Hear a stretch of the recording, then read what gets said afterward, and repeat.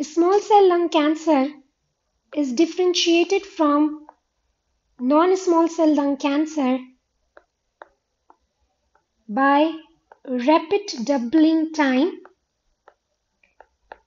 high growth fraction, early development of widespread mets. How to define small cell lung cancer? It is basically a poorly differentiated, high-grade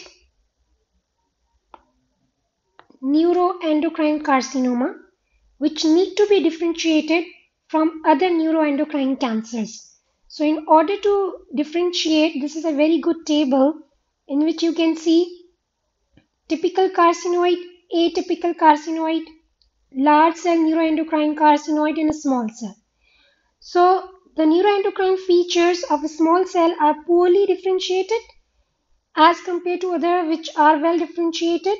Cell size is small to intermediate. Mitotic activity is high median, more than 80 mitosis as compared to 70 to 10 and less than 2. Then comes to the Ki67 index, which is around 80 to 100%. And the 5-year survival among all is worst in small cell lung cancer.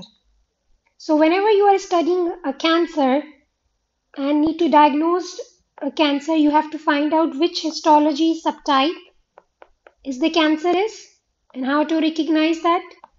Immunohistochemical markers which are positive for that cancer and molecular diagnostic biomarkers.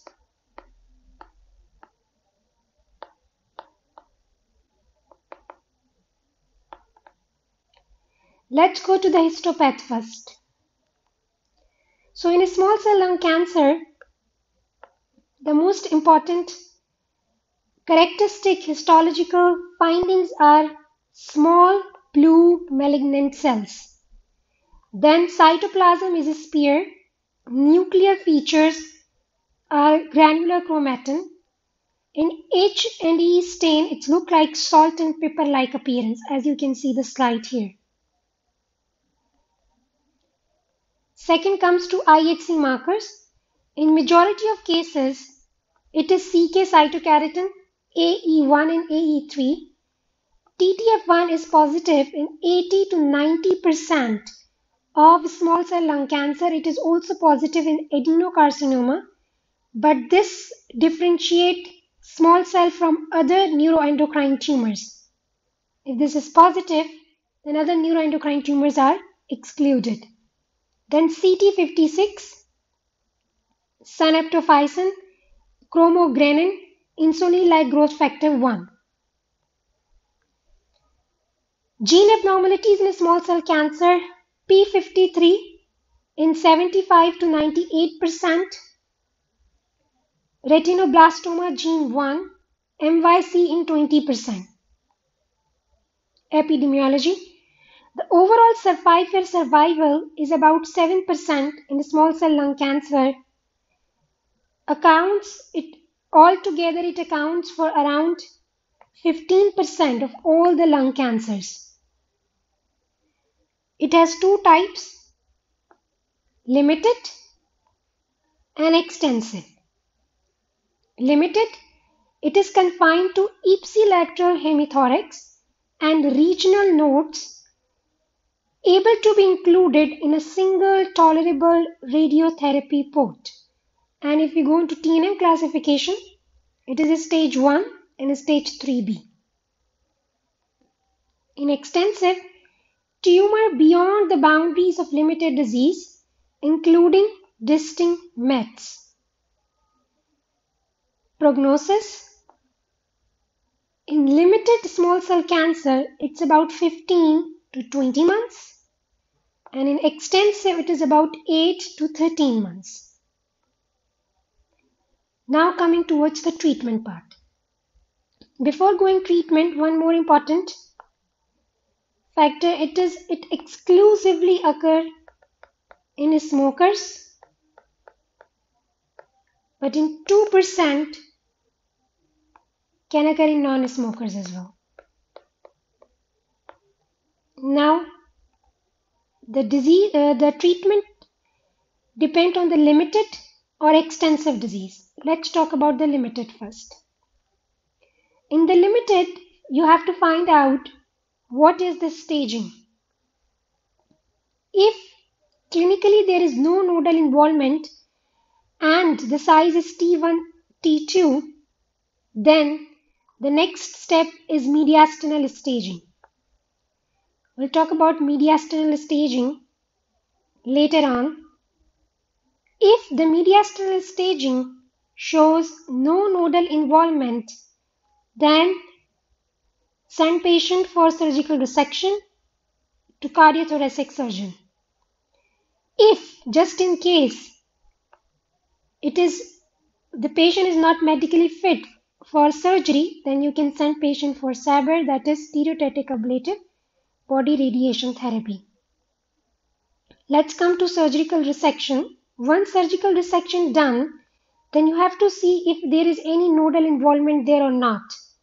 If there is no nodal involvement, then simple adjuvant chemotherapy.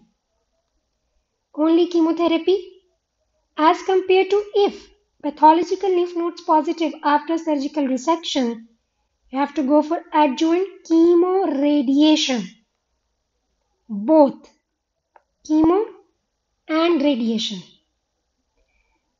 Before deciding patient for chemoradiation or chemotherapy, you have to check for the performance status of patient, which is ECOG,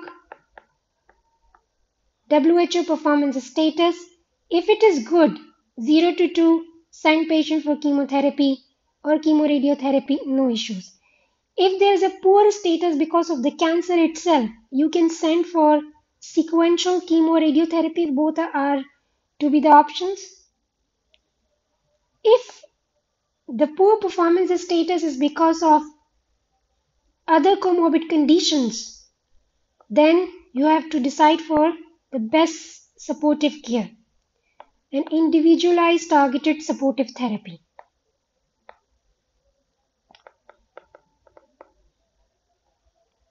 Now come back here. So after giving adjuvant chemo and adjuvant chemoradiation according to the lymph nodes involvement, send patient for PCI, which is prophylactic cranial irradiation,